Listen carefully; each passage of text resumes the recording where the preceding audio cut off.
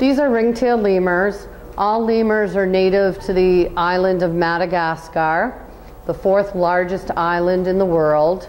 They are called prosimians, prosimians being lower order primates. So they are not as intelligent as monkeys, apes, or human beings, but they're really cool animals, and they're very interesting, and people love to look at them.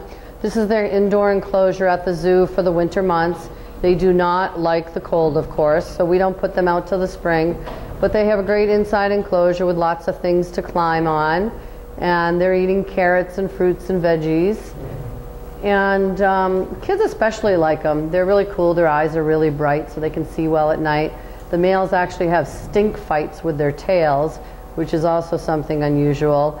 One of the most endangered species in the world, but doing quite well in captivity.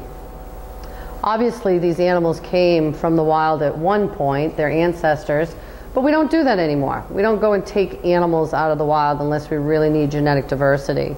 So captive species cannot be returned to the wild per se, and they were born into captivity, and that is what they know.